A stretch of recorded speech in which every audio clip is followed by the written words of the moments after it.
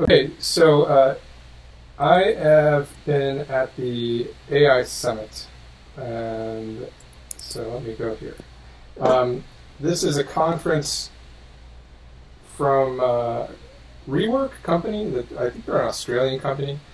So I attended mostly deep reinforcement learning talks. I think I went to a couple of Applied AI Summit talks, and I took notes throughout. So I'm going to show you the notes. I'm going to go through. If you want to see the schedule, I would go to the deep reinforcement learning one, because that's the one that most of my notes are about. If you want to follow along. So the first one is secure deep reinforcement learning, and I took notes about each one of these. And forgive me, I'm going to try and keep chat up. Hey, Deftware. Thanks for joining. Let me make sure is this being displayed properly? Yeah, that's good enough, isn't it? Okay. But if you can't see all of my notes, let me know. Okay, so the first talk, oh man, this was a whirlwind, by the way. This has been a long day.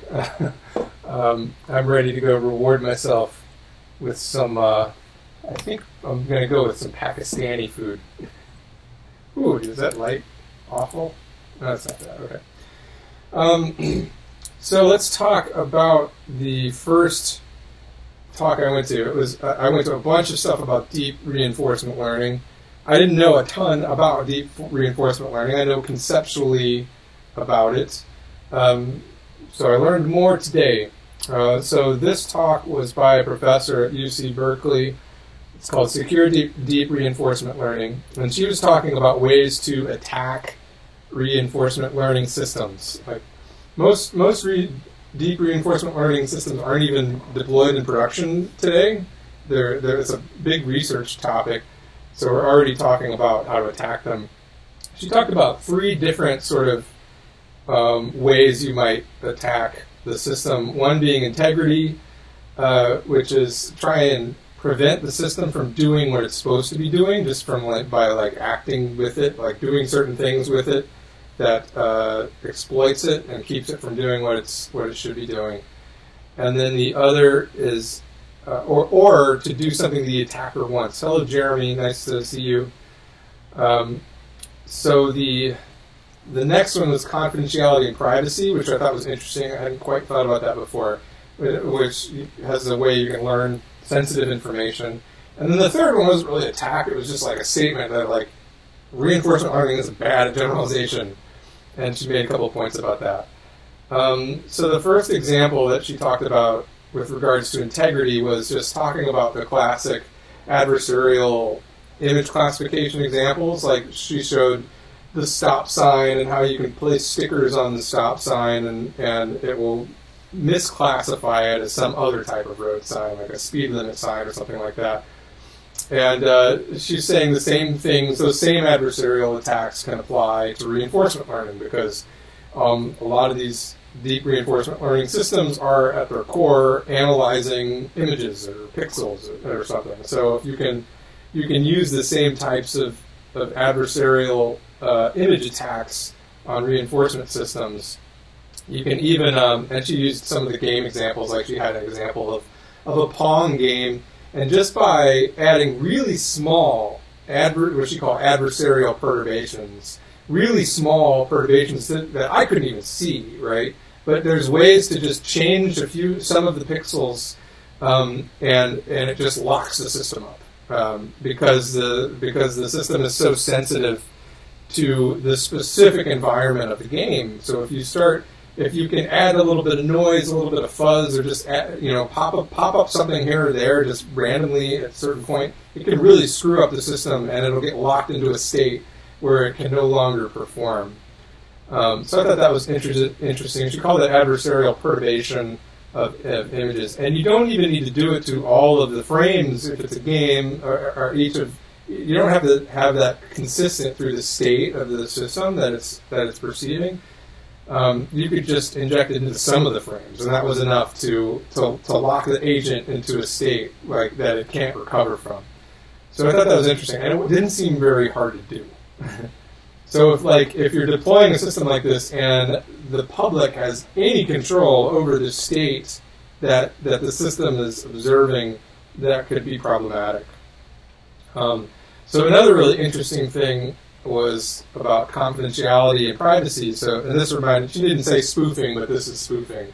So if you, and this reminded me of like how Google autocompletes stuff, Google.com. So if you say,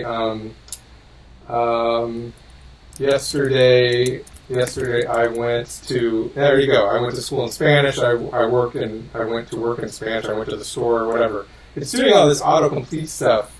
So there's a model behind this that has tons of information about all of the things that people have typed in. If you trained a model on sensitive data, you could say something like, oh, I'm going out on a limb here, but Matt Taylor's social security number is, and then autocomplete, like make a prediction about what it's going to be. Obviously, Google's not going to do this, but that's an example of a way that you might be able to spoof the system into exposing sensitive information. And ways of doing that may not be evident to the people who are designing the system, right? So I thought that was pretty interesting. Another way to get sensitive information, she gave an example of a reinforcement learning house cleaning robot, that knows how to navigate your house, has learned the environment of your house. So if you take that model that reinforcement learning agent has built about the environment, it can infer structure about that environment even when the environment isn't around. So like if you took that model out and you put it into like an empty house, and you told it to navigate to the bedroom, it would still go to the bedroom. And so then you'd know where the bedroom was. You know what I mean? So I thought that was interesting. You don't need the environment to extract information about the environment. She also talked about ways that you can infer the dynamics of the system, like the friction coefficients of the flooring, for example. So it seems like you're able to not only understand the layout of the environment, but also some of the dynamics of the environment, so she could infer whether it was carpeted or wood floors or laminate tile or something like that. So that was kind of interesting too. Her comments about generalization were basically stating that deep reinforcement learning overfits, and it's brittle to minor environment changes. So it doesn't generalize very well. And it seems to be a theme in this conference that this is well understood by researchers, and they are trying to create benchmarks to identify these insufficiencies and to define some type of evaluation metrics to benchmark, to help benchmark generalization capabilities, because these systems aren't good at generalization. There's a theme of generalization that you'll see. And I don't quite remember exactly what she's talking about this, but by evaluation metrics, for example, if you train on a default environment and you can test on that environment, and then you can interpolate. Maybe you want to train on some random environment and test on a random environment, great. But you can't train on a default environment and test on another environment. That doesn't transfer easily. Now they're working on methods to do this, but it's all tricks and hacks. Now the E is for extreme environments, and that they're just really bad on. These models don't transfer over from environment to environment, which is sort of new. My takeaway was nothing is good at this yet. Like none of these deep reinforcement learning systems are good at generalization, and that's just the way it is. I also made a note. There's something called OpenAI Retro where they were running it on like Sonic the Hedgehog or something that I wanted to investigate, because even that wasn't good at generalizing. Okay, so I'm going on to the next talk. There's a lot of talks today. I can't remember how many. They're all very short. This one was 25 minutes. I think they're all something around 25 minutes. Okay, this is by Jacob Andreas from Microsoft, and I think he also had an associate at MIT. This was about NLP, but it's called Learning to Act by Learning to Describe. And it's sort of like NLP plus reinforcement learning applications. And from what I could tell, this is just sort of showing different hacky hacks of like how you can use reinforcement learning to help understand language. They do have, one thing I took away was you can create these different models, a model for a speaker and a model for a listener. And these could be both different agents, one that's generating text and one that's listening for text and then trying to respond with text. One of the themes was trying to treat language as some form of gameplay. So training the model listener to classify and use that listener model as a reward function for the speaker model. Sort of interesting. The takeaway there was think of language as some sort of game theory. The next question was, what can language do for NLP? I don't know. I didn't get much out of that, so I just put not much. Okay, on to the next one. This was 10:05. So this was a guy from Google Brain called Rewards, Resets, Exploration, Bottlenecks for Scaling Deep RL in Robotics. So there's another theme in several of the reinforcement learning talks was diversity. Diversity seems to be really important to reinforcement learning agents. And that sort of like diversity between agents when you're training. And this guy sort of stated that like diversity is what's going to lead us to AGI, which I don't think is the case. But diversity is certainly important, I think. So like the learning of diverse skills, you can't just train an agent to do one thing. You need to have the ability to perform more than one type of action, more than one type of skill in context, in the correct context as you're acting in environments. I don't know why I put these in quotes. This is something he was comparing these two things that he called real world learning versus sim to real. I don't know anything about sim to real, so but he definitely did need to define a lot of different diverse task definitions. So this diversity sort of has to be hand coded into the system. There's a lot of stuff that has to be hand coded into these systems. There's, like I said, it's not generalizable. So a lot of this effort is trying to minimize the effort, the human effort, to teach these skills to bots. Where's my where's my mouse today? 5. Option 5. Control 5. There it is. Okay. Minimize human effort to teach skills to the robots. One interesting thing was you talked about reset-free learning was analogous to continuous learning. I don't know. That's not really the way I define it. When they talk about resets in RL, it's like you've got a little agent. He's walking through the environment and he gets caught up and like falls in a hole and it's just stuck. Right? You're just stuck in the hole, and what do? You reset. Like you have to basically abandon your state and reset to an initial state so you can continue. And this wasn't, when you reset like this, it's not continuous learning, right? I'm sorry. Thanks for, I can fix that. How's that? Is that better? I should have, all right. I fixed it before you guys even noticed. Okay, cool. So this reset-free learning, they're saying it was continuous learning, but it didn't seem like continuous learning to me, at least not like what I would say is online learning. Some people call continuous learning the same as online learning. The reinforcement, none of these reinforcement learning systems were necessarily online. It wasn't, the models had to be retrained over and over. New environment, new features of the environment, retrain, train, and it's a massive amount of training, to get to a point where you have a model that can run through a test environment again. But there was some effort to try and mitigate these resets, and this was mentioned in a couple of the presentations. Exploration was defined as a robot moving objects and getting some updated image caption.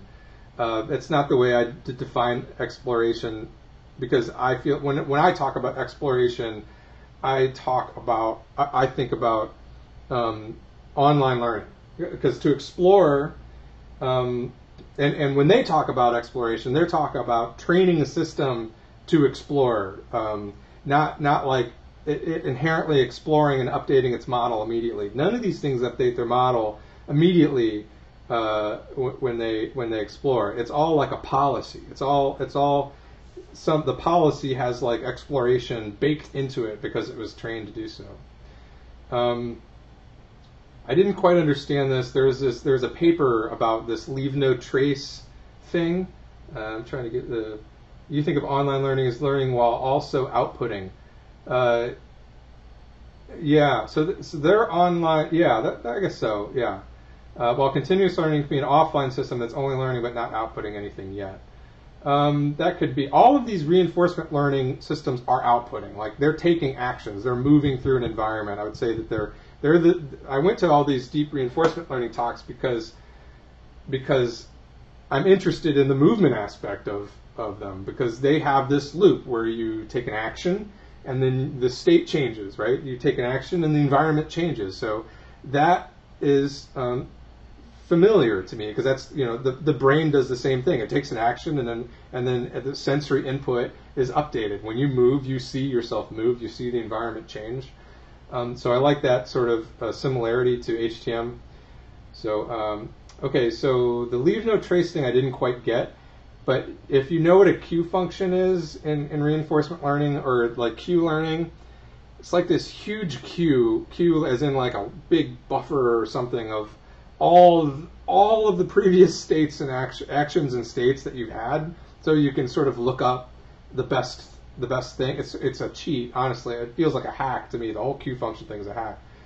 But they're using the queue function to learn probability of a bad state and then go back to initial state. I think that was a way to avoid these resets, right? So before you get to a place where you need to reset, where resetting would be expensive in a way, because you'd have to, cut off your progress and go back to an initial state, like recognizing a bad state and then backtracking somehow. I didn't quite understand that, honestly. But, so I did take away that it's difficult. This idea of exploration is difficult.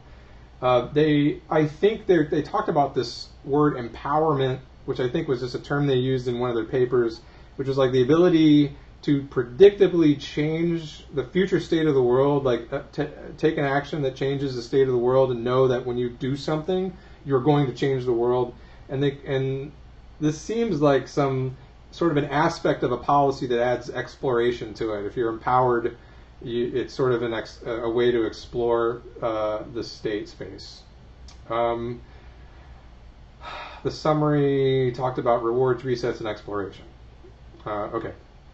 Next talk. So this was a deep dive. This was an introduction to deep reinforcement learning, which I thought I could use. So this is sort of just the basics of reinforcement learning by Joshua, I don't know how to say his last name, at OpenAI. So this is just probably some basic stuff that I'll go over, that because I'm still learning about this stuff too. Reinforcement learning is useful when evaluating behaviors is easier than generating them. So reinforcement learning, it seems like the trend is you have an action space, right? You have to define that action space ahead of time for whatever task, whatever it is you want your agent to do in whatever environment it is. You have to define this action space somehow. It doesn't automatically generate new actions. You have a space of actions that you can take. Now this can be a very large action space, but that really increases the amount of computation that's necessary. But none of this stuff is generating actions. You're not creating new ways to interact with the environment. You have like a library of actions that you're selecting, right? A policy, it's a reinforcement learning policy, which they denote as pi in all of the equations, is I honestly don't, like, I sort of know what it is in my head, but I don't know it well enough to define it well. But it's I would just have to Google it, honestly. Okay, so I'm trying to decode some of the terms they were using when they say stochastic. They mean that it's a probability distribution of actions that you get returned that you select from versus a deterministic system or deterministic agent where the policy maps to an action. So I think the policy is like, given the state, what action am I going to take? And so you can have a stochastic policy that gives you a probability distribution of actions that you might want to take, and a deterministic one. There's also a term they use called trajectory, which is a sequence of states and actions, which is, I think, what gets stored in the queue, in queue learning. But they call this thing a trajectory, which is just like just a sequence of states, like in order. And they also call it an episode or a rollout. These are all new terms for me. The reward function I generally knew. It's like it's basically it's a function you run to give you how good is your state action pairs, and this can be for like right now, it can be for this action, or it can sort of be a measure of cumulative reward, which they call a return. Okay, so in reinforcement learning, we want a policy that maximizes the expected return. So you want your reward to be high, essentially. A value function will tell you something about that expected return after a state or a state action pair. So how valuable was that? That wasn't totally. I didn't totally understand that. I like this this graph here. It's sort of, I know it's not super easy to see, but there we go. So breaking up the reinforcement algorithms into model-free and model-based reinforcement learning. Here's Q-learning, which I talked about. A lot of the interesting things, it seems, is happening in this deep Q, or DQNs, or deep Q-learning networks. And then there's all of these other things. A lot of them they called PPOs. That was a really, I don't even know what that stands for. Something about policy, I'm sure. Optimization, some type of policy optimization. And then the model-based stuff, they didn't talk nearly as much about. I think that's harder. It seemed to me like the model-based stuff was harder to figure out. So most of the work, it seems to be, is in model-free reinforcement learning.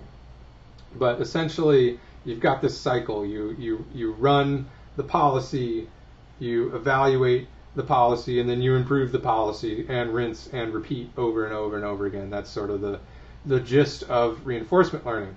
The value function is an approximation.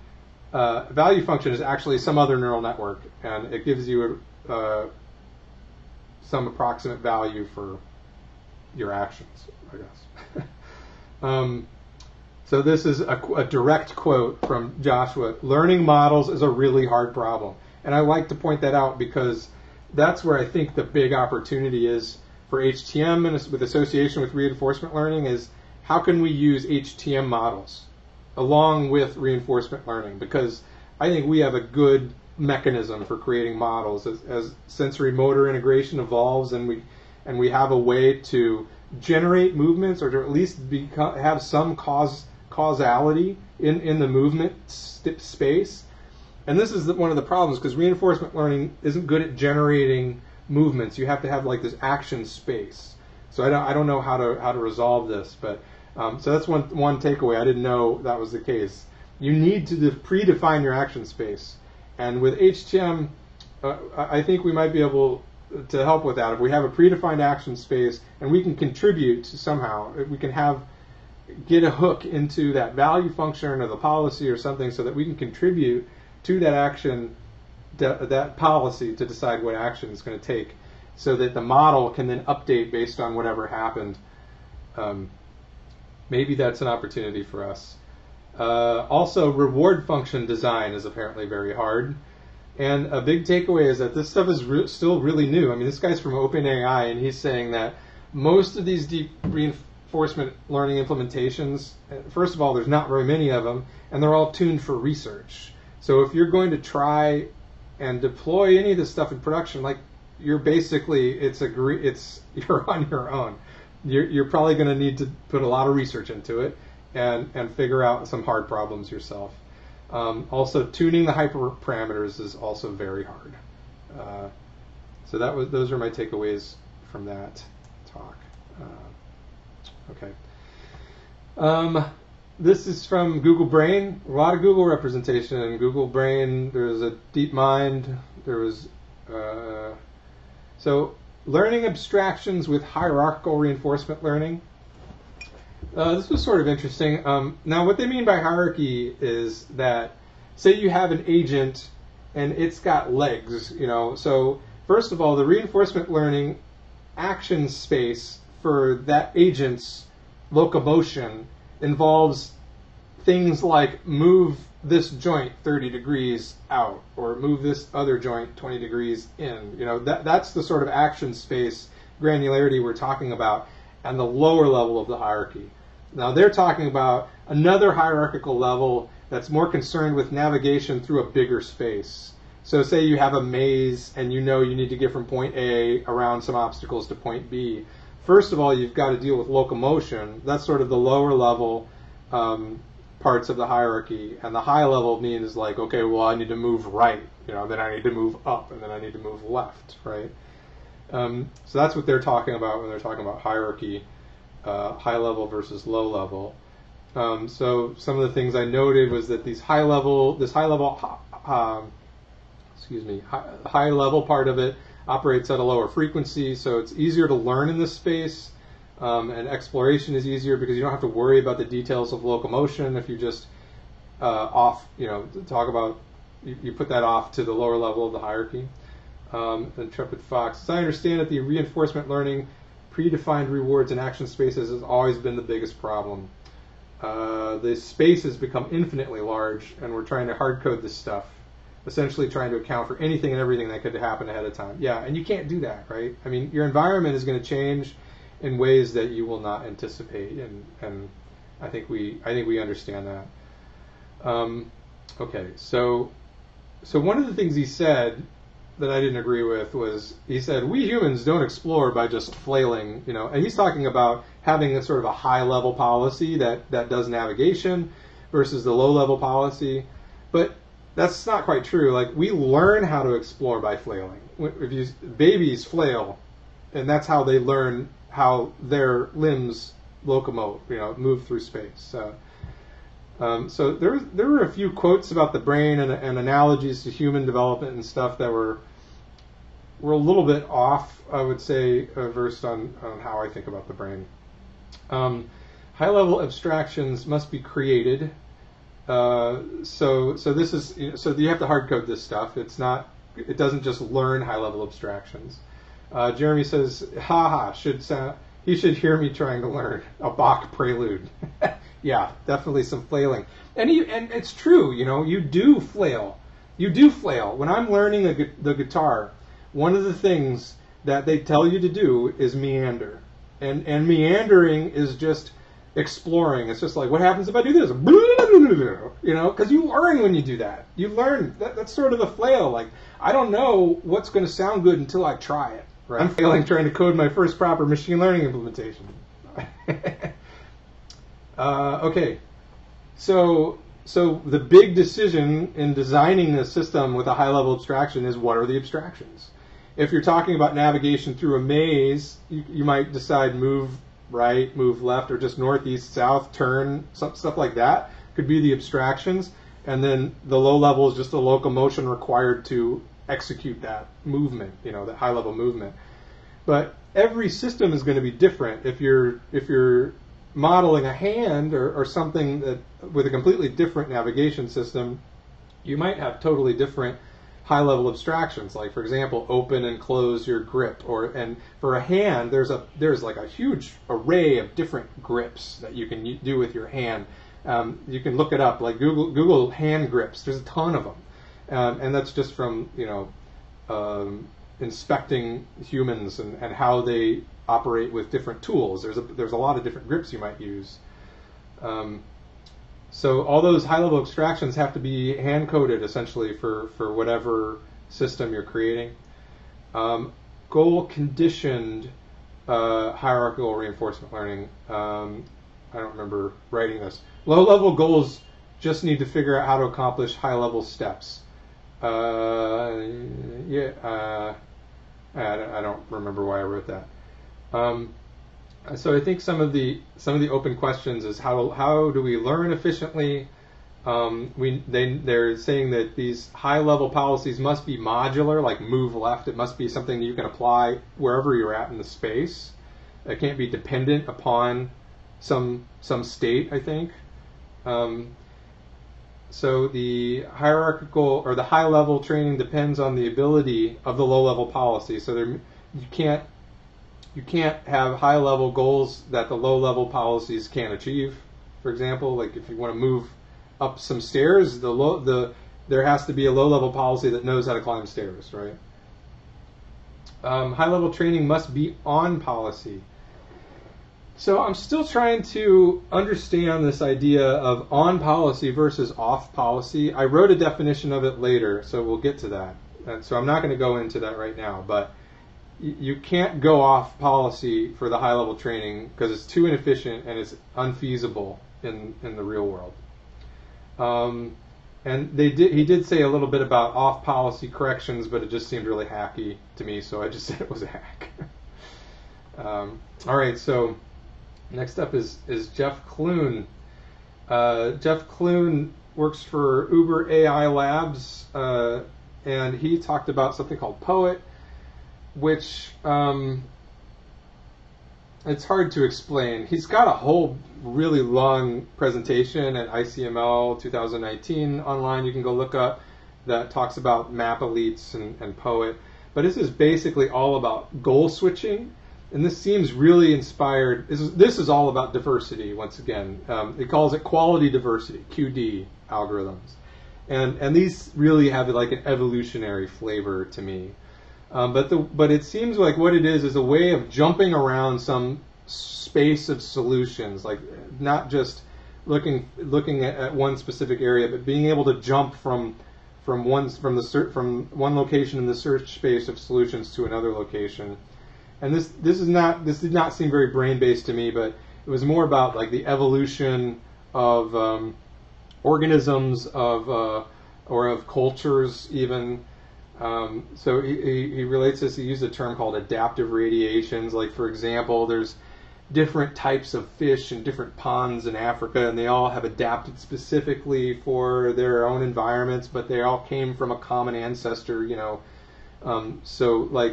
But they've all become very efficient in their different areas. The computer was another example that he used of adaptive radiations. You know, we start with one basic type, not basic, but like very specific types of computers. But now there's all different types of computers doing specific things. He talked about some paper, something called Go Explore that solved Montezuma's Revenge, which is a really, and they use this idea of quality diversity algorithms. These are all open-ended algorithms, meaning that they will continue to improve as long as they have more things to train on. When we talk about AlphaStar, we'll talk about open-ended algorithms as well. So this POET, what was POET? What did it stand for? I forgot. Paired Open-Ended Trailblazer. So this is some framework that he and some colleagues created that periodically generates new environments, and then it optimizes on one environment, and then will like systematically generate new environments. And I don't think these are completely generated from scratch. Like there's some hard coding in here. And then it will transfer its learning. So it'll actually transfer weights from what it learned in one environment to the next environment. So taking with it, like here's an example I use. Like you got a little agent. He's learned to walk across a flat space. Okay, so let's take that, transfer it to a new environment. The new environment's got flat space, but it's also got these little stumps. So the agent now knows how to navigate through flat space, but now it's got to learn more about the stumps. So it's sort of a way to separate learning about different aspects of different environments. You might have another environment that's got rocky terrain, another one that's got pitfalls or things you don't want to fall into. And so you learn all about one environment, and that's sort of the idea behind this. You learn all about one environment, you transfer it to another, you learn about that one, you transfer it to another, and then you can jump sort of back and forth and try different environments and try and take these this knowledge transfer, and you do this like all in parallel, and try and find like the sweet spots in the search space for your agent. So that was interesting. He had a lot of good graphics. You should try look it up. Look up Jeff Clune, Map Elites, or Poet, and he's got talks online about it, like long talks. He only gave a 25-minute talk, so I didn't get much. Okay, another Google Brain talk. Understanding how value predictions shape deep representations. So this was something about distributional reinforcement learning and auxiliary tasks. I did not understand this talk. So I tried. I don't understand these drawings that I made. I was just trying to follow them. I did not understand what this was all about. So fail, big fail. This was interesting just because it's StarCraft. I like StarCraft. So from DeepMind, AlphaStar, which is mastering the real-time strategy game StarCraft 2. So some of the challenges that they said about this is, in StarCraft, this is a complicated game. So, this is impressive. This is really impressive. There's hidden information in StarCraft because you only get to see what's around your troops. The rest of the map is clouded, and you only see the map as you move things through it and you explore. And there's this huge action space. So they've defined 10 to the 8th action space. So you can do so many things. So here's sort of the architecture. If you're interested in the AlphaStar architecture, we've got the core of it is a deep LSTM system, but they've got all these other deep networks, maybe not deep, but at least neural networks. There's a ResNet here, there's a feed-forward net, and then transformers. And so this is highly tuned to StarCraft, by the way. So like this would not be easy to transfer to any other game, even something like Warcraft or even maybe StarCraft 1. I'm sure you wouldn't be able to transfer it. But you have these ideas of spatial observations, economy observations, because you're always building things and you've got materials that you're trying to optimize, units that you're building. But at the core of it is a deep LSTM system, and what comes out of that is move or attack or mine, things like that.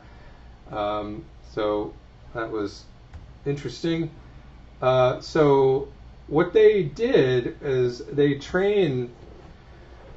Again, diversity is important in this. They created this thing called AlphaStar League, and so they'd start with human game definitions, right? That they got from Blizzard. Yeah, so I'll get to that. The action space, I don't know how they defined it, but it's totally hard-coded for StarCraft 2. So it would be like given. Yeah, I don't know. Because you can select any unit and move them to any place, or to give them an action in any spatial location. I have no idea, but I guarantee you it's highly tuned to StarCraft. So the way they started training these, and this is a massive amount of training. They obviously, if you don't know this, AlphaStar beat the best StarCraft 2 gamers in the world over and over and over again, 10 times out of 10. So it was a big win for AI. But they started by getting human replays from Blizzard. So Blizzard had some information about humans playing the game, and so they initially trained on humans playing the game, and that's how they got sort of their seed for AlphaStar to play on. And once they got some agents that were trained on human plays, then they would create new agents, and they would train them to beat those agents, right? And then they'd create diverse representations of those agents, and every agent they make, the goal would be to beat all the previous agents. So it was a ton of agents, and they would encourage diversity, which they said was crucial. They had to do this. If they didn't encourage diversity, I don't think it would have worked.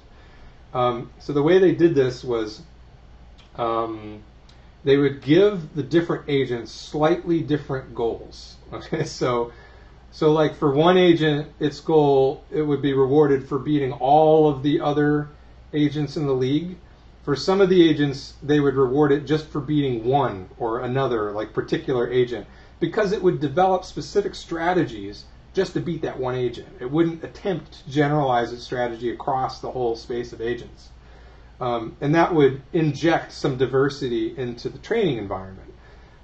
They would also reward some of their agents for building different types of units. So they would hard code some reward and make some that would get more reward throughout the game for building particular types of units or mining particular types of resources and stuff like that.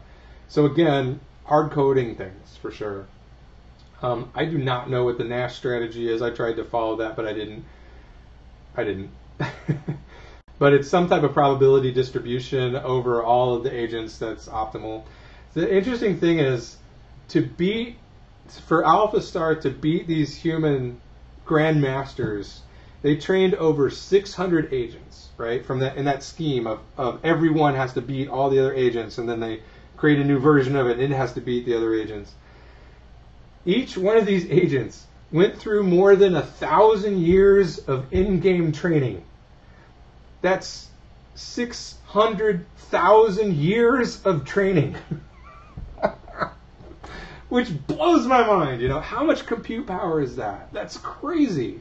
But that's what it took to beat these these grandmasters. That's what it takes to reach human level capability in StarCraft 2. 600,000 years of playing against yourself. And AlphaGo is the same way. A massive amount of training to get these, and where you're talking about these statistical probabilities, because all of this is just probabilities and trying to learn these probabilities by seeing so many different examples of things. Okay, so each one of these agents iteratively learned from beating all the previous versions. And so this was sort of interesting. As they watched the evolution of these agents, they saw that initially the agents would expand their bases, and that would win for a little bit. But then the next sort of generation of agents, some would be more aggressive, because they'd learned that being aggressive, you could take over all those bases. So being aggressive was then rewarded, right? So then the next generation of agents were rewarded for being defensive because they were being attacked all the time. So you go through sort of these evolutions of strategies, and to the end where they're, at some point after you've developed, you're getting defensive, you realize, well, now I need to go scout and see where I'm going to be attacked from and by what. So there's sort of this evolution of strategy over time as these agents are constantly fighting each other and trying to come to the best solution. But some interesting things is that Alpha Star did things that were really interesting to the players that it was playing. Like it would hide units. It would put a unit close to an enemy base, but just out of eye reach, so it couldn't see that it was there. And that was surprising to one of the grandmasters. And it learned how to scout basically by evolving from just expanding bases to being more aggressive and attacking to then being more defensive, and then realizing, well, I have to go scout if that's more rewarding to scout. So the big takeaway from this was you should encourage diversity in your reinforcement learning agents by allowing them to have different goals. Whew, okay. It was a long day. Okay, into the afternoon. Injecting structure. This was an NVIDIA talk. Injecting structure for generalization, again, generalization, and robot manipulation. So this guy, his examples, he gave like a video of, you remember Rosie the robot from the Jetsons? If you're my age, you probably do. But it was a house cleaning robot, basically, with attitude. She had a lot of attitude, but sans attitude. He wants to build robots that are able to basically do lots of different things in unstructured environments. So the big question is, how do we generalize in all these unstructured environments? I'm not sure I took a lot from this. I took some weird notes because I was planning on talking about control, because he had this slide where he went control to planning to perception, but then that didn't go anywhere. So I just made notes about visual motor skills, diversity of skills. Can we build representations that can transfer to similar tasks, or questions he's asking? He's talking about sensor fusion and the need for it to create a general representation. Sensor fusion meaning you might have torque information from a robot arm, you might have a camera information, and one of the nice things that this adds some robustness, because then you can interfere with the camera and it can still do some things because it has other sensory information coming in. They always seem to start, not always, but he mentioned that starting with some random policy, representation transfers between tasks, that's a challenge. I mean, they really haven't, nobody's really solved this yet. What you want to be able to do is learn from when you're vacuuming and how those actions can be applied to other tasks, other goals that you have. But currently, all these policies need to be relearned when you're jumping between tasks. Model-based task space control. I didn't know what that meant, so I wrote it down. The main takeaway from this for me was action representations and self-supervision provide structure. And he had more on that slide, but he switched so fast I couldn't write it down. This guy went really fast through his slides, so it was hard for me to take in the whole thing. Hello, Mark Brown. I'm more than halfway through my recap of my conference day. I learned a lot about reinforcement learning, and boy, are my arms tired. Quantifying generalization in deep reinforcement learning. Again, generalization. This is an OpenAI talk. Lots of talk about generalization. It's a big problem in reinforcement learning, and nobody's got good solutions for it. They're all admitting, like, we need better benchmarks for generalization. We need to figure out how to do generalization. This OpenAI has some platform called CoinRun, which is a game platform. And what it does is generates an infinite amount of levels for training, which is beneficial because you can help train generalizing. You can help to it gives you an environment where you're forced to generalize, right? Sort of. But unlike Sonic, I mean, because that when they did the Sonic the Hedgehog thing at OpenAI, they only had like 50 levels, so you can only do so much with 50 levels. Red Fox says, relearning for different tasks, a common theme. Yeah, deep learning is doing incredible things, but we're not really any closer to AGI. I agree. Okay, large training sets are better, obviously, for deep learning. Large training sets are better. Deep architectures are generalized better. Yeah, file that under duh. Agents can overfit to a large number of specific environments. So nothing mind-blowing out of this talk. Okay, here we go into off policy versus on policy. So here's where I wrote down, I don't quite understand on policy versus off policy yet. I'm going to need a night's sleep on it, I think. So this is called off policy reinforcement learning for real world robots from Google Brain. On policy means you can only train on data from your your current agent. And that data is not reusable for new environments. So I think that means that policy is tied to an environment and an agent. So when they say off policy, I think they're talking about learning transfers, something like that. But you can train one agent on another agent's experience, and possibly combine data from multiple agents' experience into another policy. So it lets you it lets us train reinforcement learning models without robots in the training loop. This guy at Google Brain, they've got this thing, what they call it, the arm farm. They called it the arm farm at Google, and it's just like a bunch of robot arms. I saw this in a couple different presentations, where there's just a bunch of robot arms, and they're all like just reaching and grasping things. They're basically all training, and they're all collecting this data so that they can create reinforcement learning policies off of it. And if you do this off policy thing, it lets you train these reinforcement learning models without having robots in the training loop, which is great because robots in the training loop are expensive.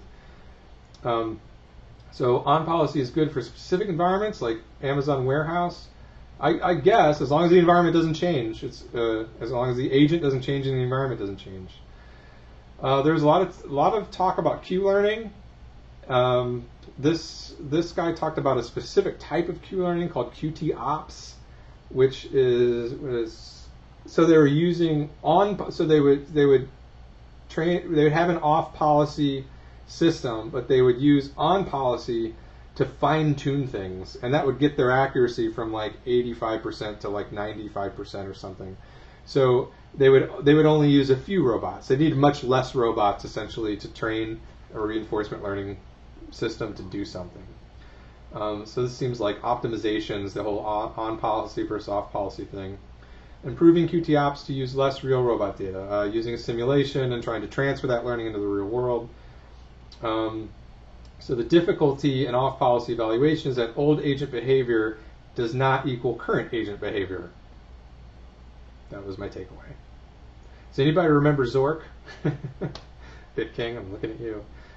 So this was about reinforcement learning in interactive fiction games. So I thought it was interesting because I used to play. There was a Hitchhiker's Guide to the Galaxy text-based game. That was my first experience with text-based games. And I thought it was really fun. So he talked about Zork, which is an entirely text-based control and state sort of game. Yeah, but it's like basically the game is a text thing, and it says, you wake up in a field, there's a White House to the west, and there's a mailbox in front of you. Then it's just like got a cursor, and then you have to type something like open mailbox, or move west, or sleep, or something like that, right? Nothing happens, the idea, the motivation behind this, one of them anyway, is to better process voice commands, because typically you can only give like one command at a time, and these text-based processing systems are really brittle. Like you can't say, do this, you can't give it a complicated sentence and expect it to understand it. Current voice assistants are not reinforcement learning. That was one thing he said. So when you're talking to Alexa or Siri or whatever, that's not reinforcement learning, that's just deep neural networks. Because apparently they're too costly to train, and they still need to study how they work. Hello, Maverick, watching Spider-Man movie ads. Sorry, subscribe and you won't have to. Chop down door never worked. Yeah, so you know what I'm talking about. You played the Hitchhiker's Guide. That was great. That was that was a really intriguing game because I played that game before I read Hitchhiker's Guide to the Galaxy because I was really young, and so it was even more intriguing because I did not know the storyline or anything. No, the mic's not turned off. You guys can all hear me, right? Yeah, I don't. The mic's not turned off. I don't know what's going on with your audio. Okay. So when you're dealing with text, one of the things is it's a huge action space, because when you are dealing with like a game like Pong or whatever, Atari games or whatever, even PlayStation, you have buttons, and there's only certain combinations. There's a very finite combination of buttons and actions that you can take with that keyboard, with that button pad, the keypad. But when you're dealing with text, it's a huge action space because you're entering phrases, not buttons. So that's one of the big challenges with reinforcement learning when you're dealing with text. I don't know why the heck you can't hear, but it doesn't matter because you can't hear me say that.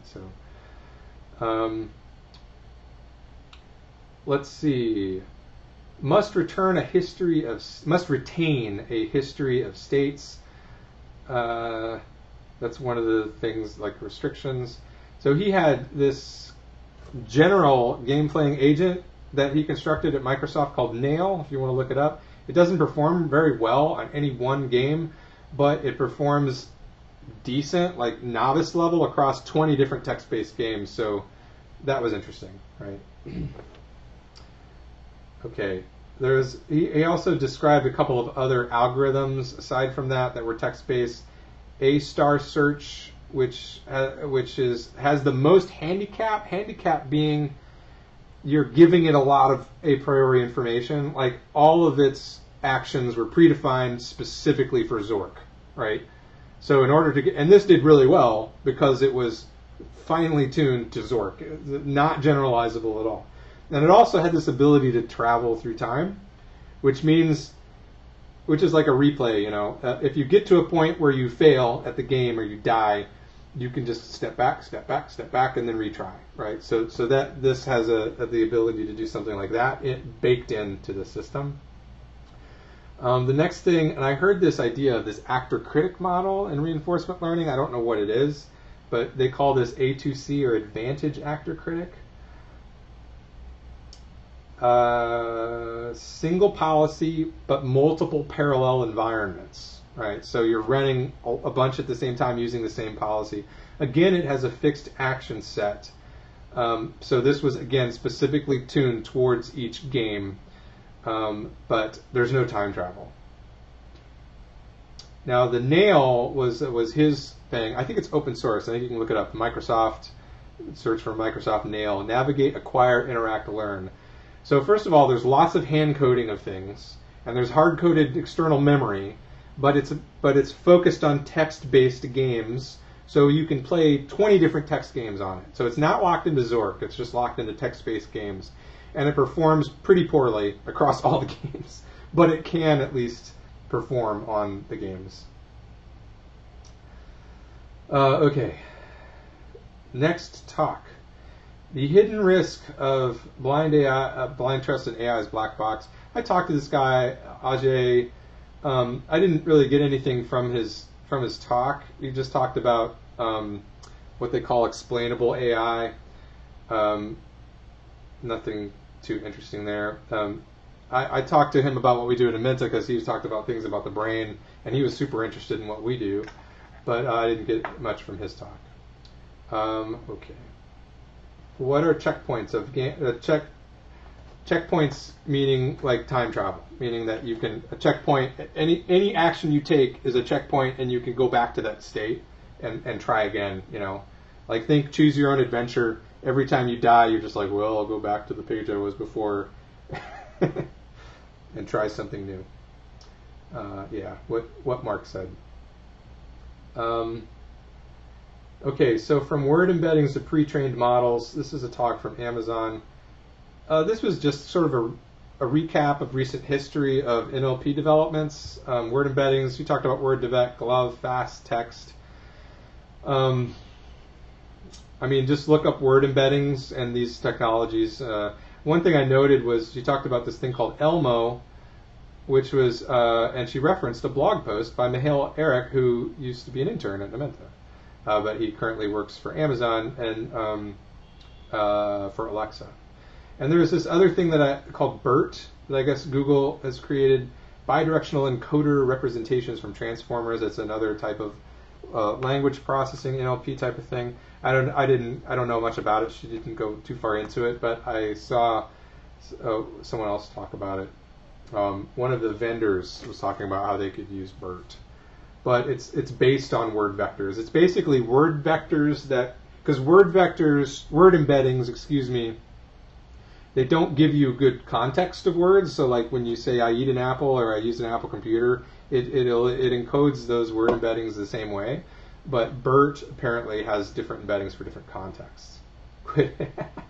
Sorry, man. Alexa, destroy Mark Brown.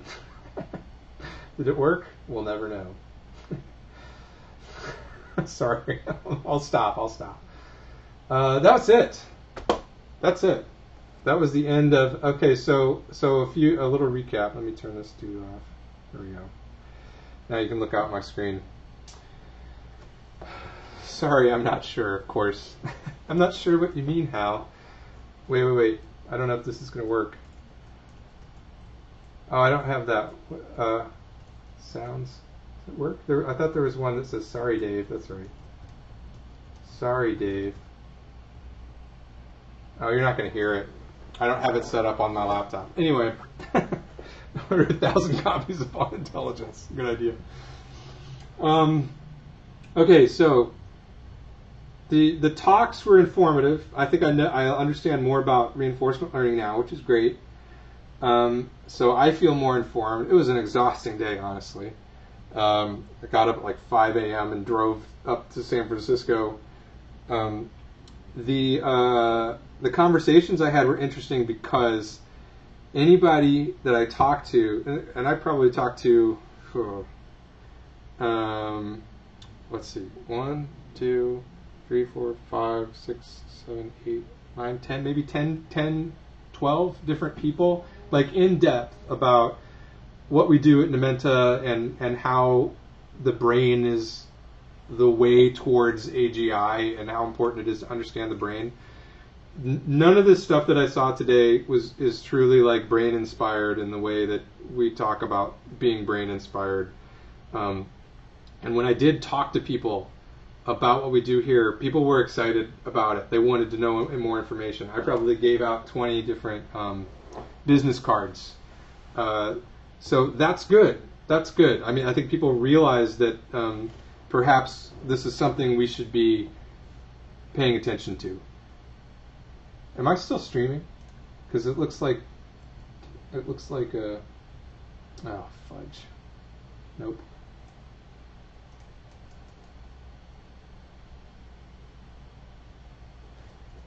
Stream died. Can't tell. I think this stream died. Crud. No, I'm still on. Okay. It's hotel Wi-Fi, guys. Hotel Wi-Fi. Sorry. Anyway, I talk to a lot of people, and when I start talking about how we think the brain works and how we think movement is so important and how we need to build up sensory models, sensory motor models of reality, and it's a totally different sort of language than everybody else is talking about, and the people I talk to were excited about that. Because I think a lot of people realize that deep learning isn't going to lead to AGI. In fact, I took a picture. Oh, where did it go?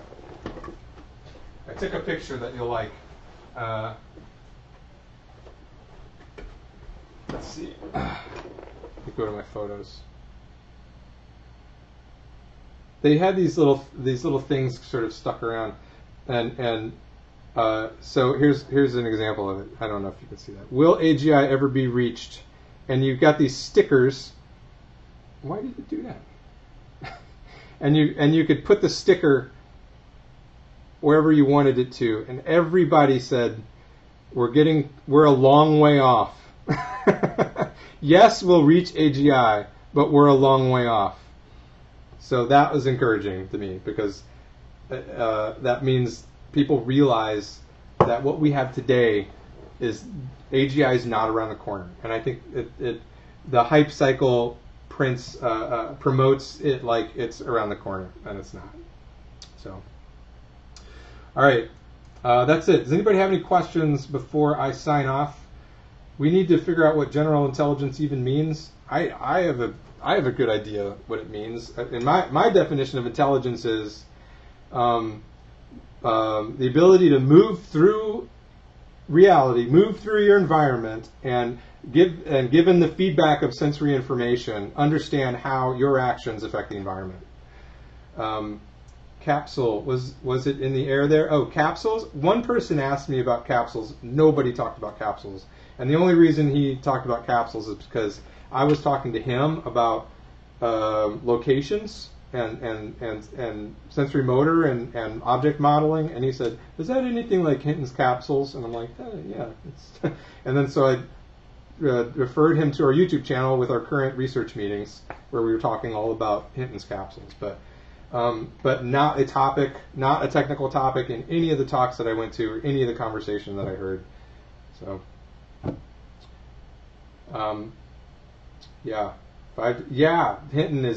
Hinton's a genius, man. So it's hard to put it any other way. He's certainly really ahead of the curve. So Intrepid Fox saw the Monday meeting about capsules. Cool. I'm glad. That was pretty interesting. I'm really happy to see us sort of reviving those things. And I heard Jeff say several times, "Man, I wish we would have cited him," because he hadn't read those papers. And after Marcus gave a recap of all these papers, Jeff was really impressed. He was happy because it gives us an indication that we're on the right track. If this is what Hinton has said such a long time ago. It feels like, well, if we're coming to the same conclusions independently, that's a good thing, right? That's a really good thing. That's an indicator that we're doing the right thing. So I'm happy about that, because our goal is figuring out intelligence, right? Great. Well, I'm glad you did. And if you haven't, Intrepid Fox, go to the forum and register there. Let me know. You can send me a PM or something. Let me know you came from Twitch. I would appreciate it. Yeah, capsules are all about hierarchy, but there's some things that we can, I think, take away from it, even without the hierarchy bit. So, all right. Anything else? I'm gonna go get some Pakistani food while I'm in the city.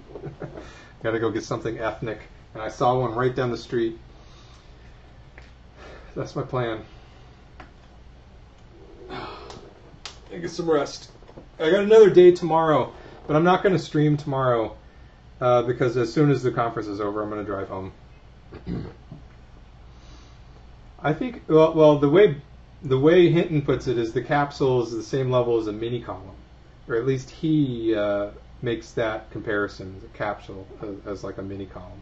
I'm not sure how correct that is. But all right, you guys. I'm going to head out. Thanks for watching. Dude. Appreciate the time. No problem. I'm happy to do it as long as I got viewers that are interested. Go ask questions on the forum. I'll check them out later. Take care.